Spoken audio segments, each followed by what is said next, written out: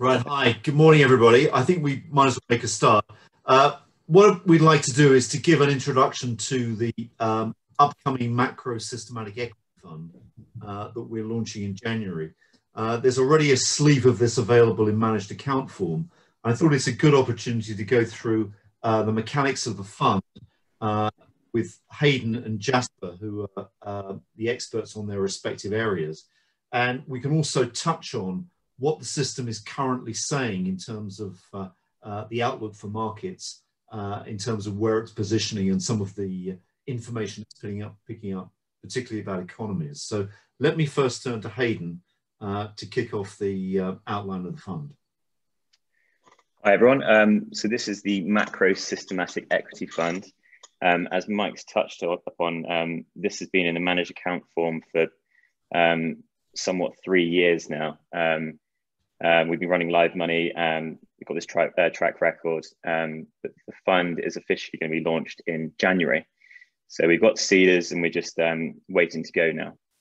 So without further ado, the fund aims to outperform the MSCI World Equity Index over long periods. So this is the case over the back test, so in sample and out of sample. This is the case because we have a rule-based system. That means that the signal has been robust over a long period of time, and we've sufficiently had a Sharpe ratio of 1.3 over the last 12 years. The MSCF has consistently lower volatility and drawdowns than the MSCI. There's 2 reasons for this. It's a long short equity fund. We target low volatility by ensuring that with UCITS regulation that we have a 4.5%, 99% VAR restriction. Drawdowns are low because the system is built in such a way that as drawdowns increase, we position ourselves for a contradictory signal, a contrarian signal, so we rebound when markets do too. The fund is entirely systematic and uses the latest academic machine learning techniques. So the fund is systematic in its signal production, its retrieval of underlying data, and of its straight through processing signals, so the way it trades. The machine learning part of this comes in the state of the underlying signals that we produce to produce our signal. Touching upon those, the 2 signals that we use to generate our overall signal are 2 proprietary data sets, one of which is produced in-house by liquidity.com, and the other is produced by Jasper McMahon's nowcasting. The MSCF is highly liquid and principally invests in listed index futures. So what we do is we invest in the 12 to 14 most liquid equity index futures, which covers somewhat 90–95% of the MSCI World Index. I will start with the first of the underlying data sets. This is the investor risk appetite signal. So this is the one that's produced by liquidity.com. And this takes into account investor holdings for each individual market. As you can see here, we have a global aggregate. So what this does is it takes a ratio of the risk on and risk off assets. So this means risk on assets or risky assets are equities, emerging markets, corporate debt, and this is taken against safe assets, which is the bond holdings, liquid assets, etc., etc. You can see on the right-hand side here, this is how the red line is how our investor risk appetite moves over time. It's pro-cyclical with the business outlook, hence why we joined up with nowcasting, who are principally produce a signal on GDP momentum. Our signal, or the risk appetite value, is indexed between 50 and minus 50, with standard deviations of 20. So what this tells us is a few things. When investors are overweight in a market, so they're overweight in risk assets, the risk appetite signal peaks. And at this moment, we are susceptible to corrections in the market, as you can see here. And vice versa, when the investors are bearish, pessimistic, we have an underweight signal. At this point, we can see rebounds in the market, which are similar to what has happened in the last 2 months. If I could just introduce Jasper Maman to talk about the nowcasting signal. Jasper. Thanks very much, Hayden. So nowcasting, the company is called Nowcasting Economics. It was founded just over 9 years ago by myself and a group of academic economists led by Professor Lucrezia Reichlin, who's a professor of economics at London Business School. And she and her colleagues had been pioneers in the development of this particular class of statistical models known as nowcasting models, which are now quite widely known about and widely used. In those days, I mean, the early work on these models was done very largely by and for central banks.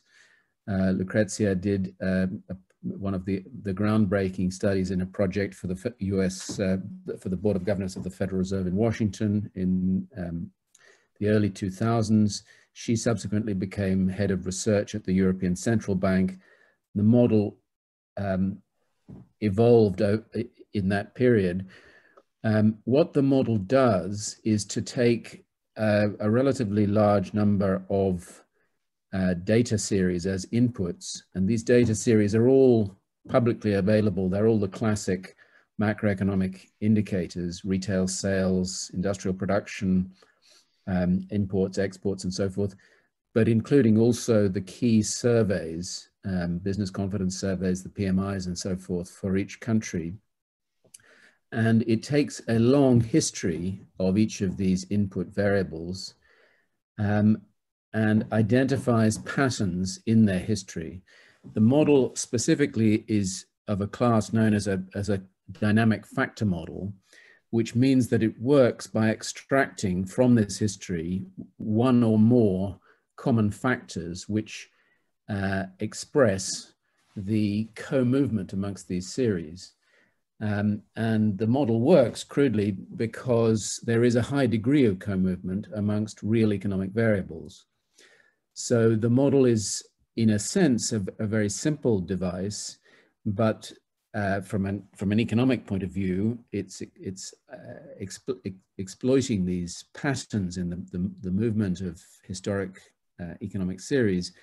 But it is at the same time, from a, if you like, an engineering point of view, quite complex because it's coping with divergent, all of these series have different publication lags, different degrees of volatility and reliability, and so forth. And it uses very sophisticated techniques to, if you like, interpolate them and use each of them to inform its predictions of the others. So whenever any of these series is published, or for that matter revised, the new information is fed automatically into these models, which are running on an automated platform that we built. And the model is triggered to run, and its outputs are recalculated and automatically distributed. So what this means is that we have a very up-to-the-minute, entirely machine-based estimate of the current state of the business cycle, or the current rate of growth in economic activity. And we supply this information to the fund, as Hayden has described, but we also we supply it as an independent company to other fund management groups. And they use it in various different ways. Of course, they don't tell us very much necessarily about what they do. Many of them are running systematic strategies of different kinds. And I think it's probably fair to say that in general, it is used widely as a very timely indicator of economic momentum. And that's exactly what we're using it for here. So just to make the link back to what Hayden has already been saying, the intuition on which this fund is based is the idea that for a lot of the time, the market's risk appetite and the state of the business cycle, whether the growth in the economy is accelerating or decelerating, are pretty well in sync. But there are times when they're not. And in particular times when we observe some slowdown in economic activity, just the beginning of a slowdown, or for that matter, at the other end of the cycle, the beginning of an acceleration.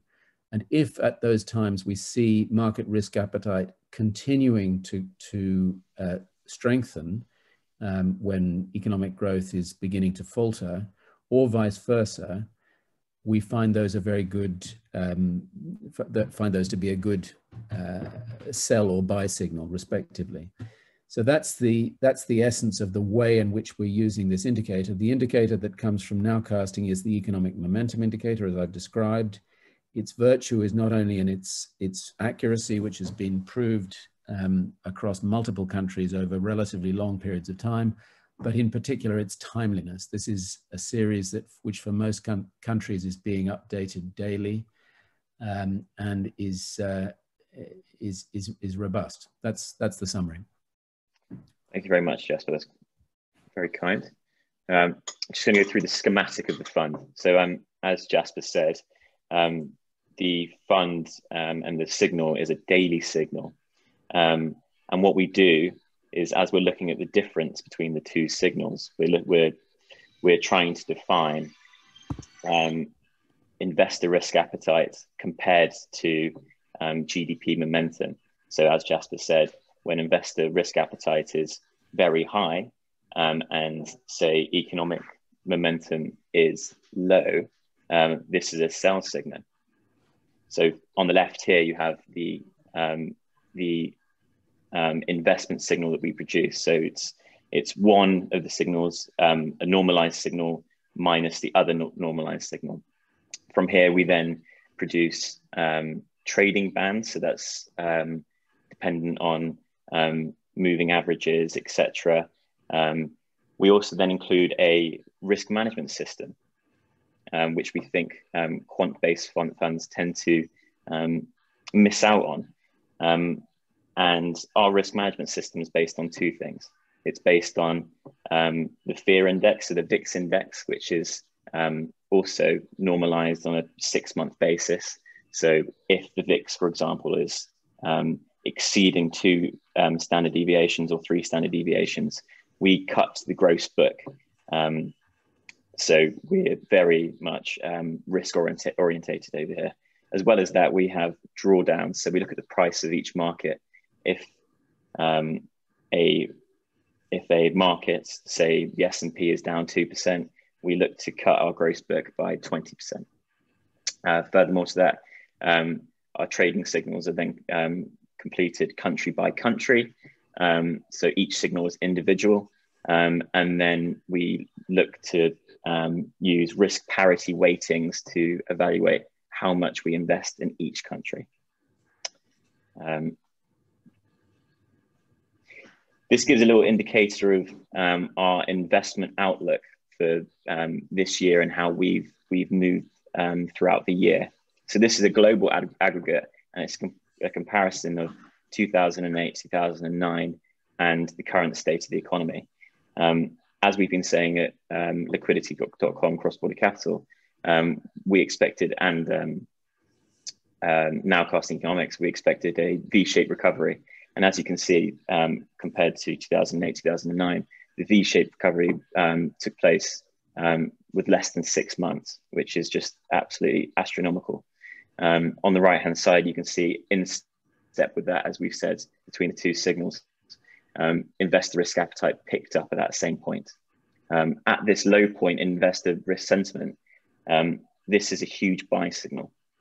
So this world indicator, as you would you fully believe, That's dictated by the US, and at the US signal was at all-time lows come March, April. At this point, we were positioned and pivoted our signal for the rebound in the US market, which truly came.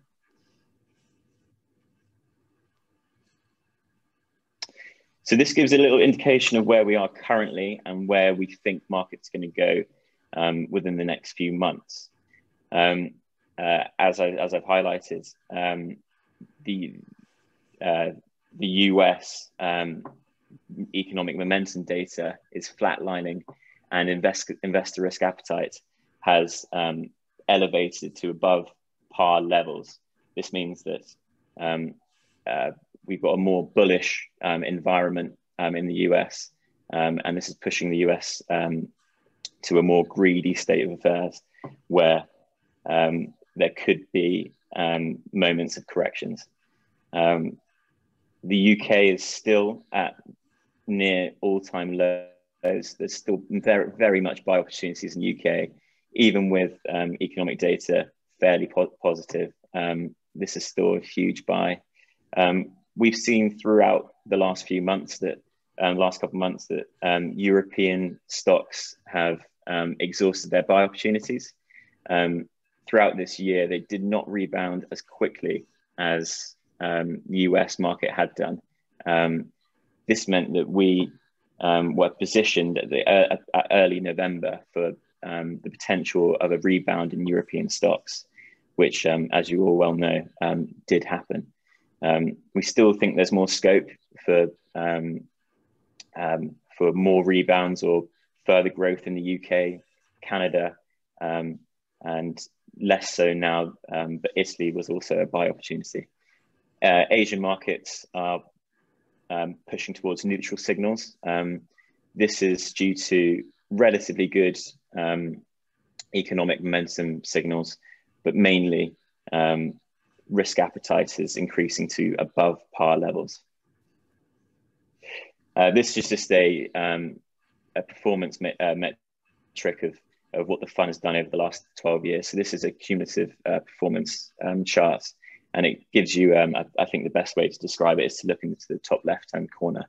So this is a relative performance chart of the MSCF against the MSCI. As you can see, it's been trending up since 2008 and continues to do so, even with the MSCI fighting back over the last couple of months. This goes to show what is simulated or back tested and what is a live track record. As you can see, performance in the last 3 years in which the fund has been live has been very good. We missed out on the downturn in markets in February, March this year, and we did not miss out on the upturn in markets in November. As described by Jasper and myself, this is due to the way the fund works and pivots in certain situations. So this both shows defensive qualities of the fund on the left-hand side. So this is the MSCI's worst months. As you can see, an average of 7.4, whereas the fund itself has performed significantly better and better than the HFR Global Macro Index too. As you can see, 2.6% up on the MSCI's worst months. And then to prove that with the fund also it can generate significant beta in up months of the MSCI, you can see on the right-hand side that it doesn't perform as well, which you'd expect, but it performs pretty well in the best months of the MSCI too. This just shows a comparison of the fund against its competitors or its benchmarks. As you can see, in all cases here, you've got, 3 of the 4 cases, you've got a positive, if not small, positive correlation, but you've also got alpha and convexity with the MSCI, the S&P, hedge index, Whereas the Barclays CTA, you also got an alpha, but a slightly negative beta. This just goes to show how the risk management system works, and it goes to show how it's got a proven track record. So this shows in the early 2020 how the gross book of the fund decreased as the VIX index sharply increased.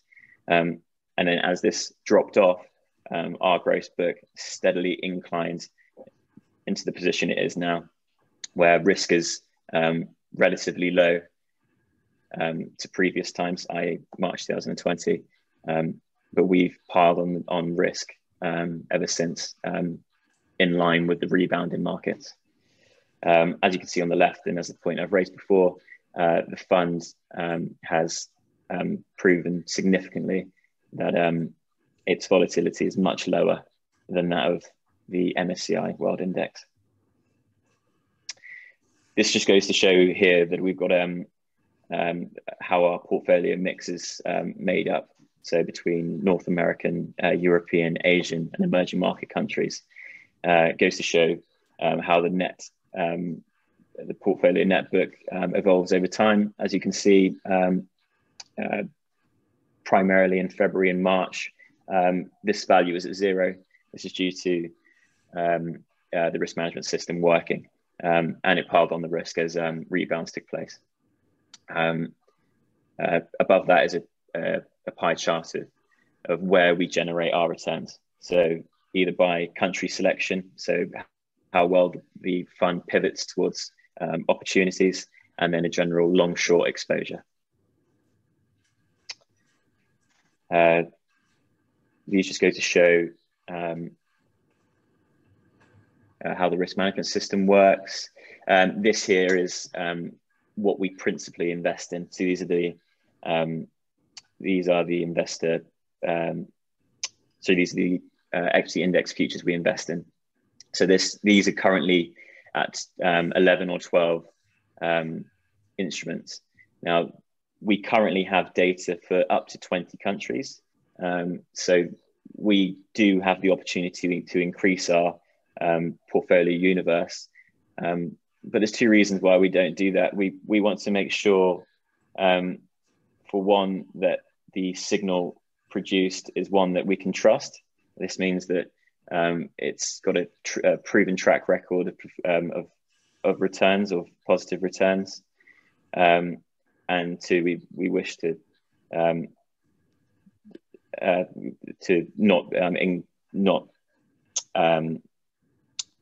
not to elevate risk to a certain level. So we wish to not invest in emerging markets where we think that this will affect the risk levels. This is a little view of the team.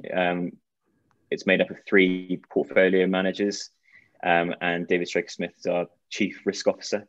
As you can see, bottom right, Pablo Carvajal, he's been the principal portfolio manager at Cross Border Capital for some years now, and he invests in the fixed income sister fund of this, and has been doing that for the last 10 years. As touched upon by Jasper, the nowcasting model was co-founded by Lucrezia Reichling. She was the head of research at the ECB, and has got quite the CV as you can see. Whereas we've got Michael Howe, who has previous experience working at Salmon Brothers, Barings, head of research, etc., etc. I think that's about it. Going to open up to any questions that anyone might have. Either put it down in the box, or we can unmute you. If anyone wants to ask any questions.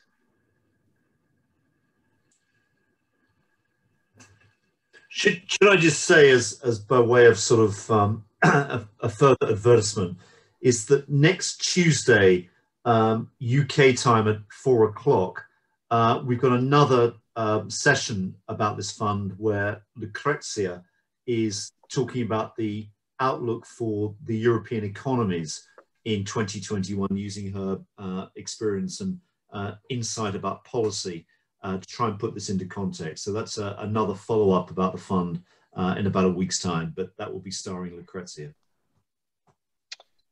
Okay. Can you see any questions, Mike? Anything? I have a question. Can you hear me? Yes, yes, I certainly can, George. How are you doing? Hi. What's the kind of turnover or holding period of the various instruments you encounter? Absolutely. So the turnover is roughly 500 per million per year, and the holding period is essentially 6 to 8 weeks on average. Further to that, margin to equity is on average 12.5%. And yeah. Thank you. Yeah. So yeah, even though we produce daily signals, we don't trade all the time. Turnover is, we think, relatively low, and this is just dictated by the signals that the input signals. We tend to take up positions that we think may take some time to produce returns. So as I said, this takes between, on average, 6 to 8 weeks. Okay. Anyone else? Right. I can't see there any chats or other questions. So I think unless there are some burning issues, we can always contact us directly, or as I said, there's another opportunity next Tuesday to have another run through of the fund with more economics. But otherwise, if that's it, I thank you all very much for attending, and look forward to engaging in the future. And any interest in the fund, please contact us. Looks an exciting product. Thank you. Thank you very much. Thank you. Thanks.